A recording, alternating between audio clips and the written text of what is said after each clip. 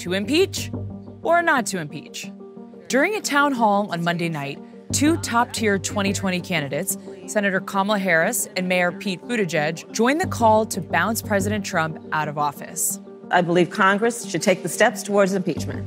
I think he's made it pretty clear that he deserves impeachment. I'll leave it to the... That was after Elizabeth Warren broke the ice for the field on Friday afternoon when she called for impeachment in a Twitter thread.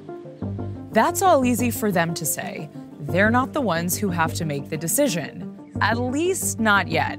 The people who will really decide this are the Democrats in the House of Representatives. And right now, they're struggling with the question that Democrats always seem to be struggling with.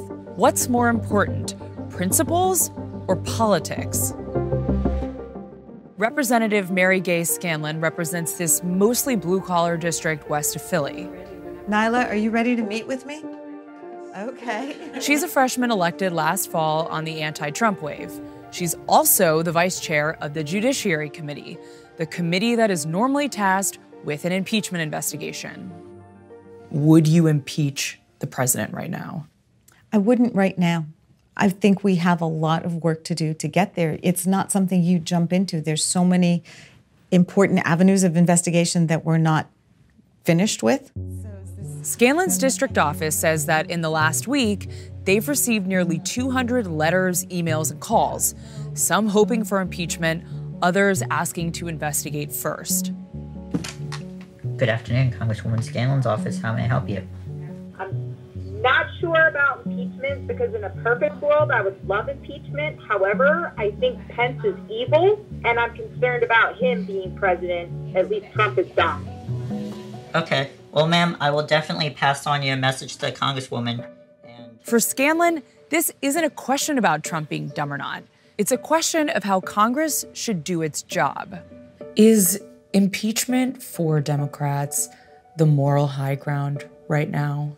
I think acting as a check and balance on an administration that's out of control in a lot of ways is the moral high ground. It's why a lot of us ran, and it's why a lot of us were elected. But impeachment is different than oversight, though. I mean, do you think that taking the impeachment route is Democrats' way of saying, we have looked at all the evidence, we think that we're doing the right thing here by filing articles of impeachment against him? I think for any member of Congress, that will be the question. When you look at all of the evidence, does it lead you to conclude that for the good of our country, impeachment is what we have to do, that it's an executive who cannot function?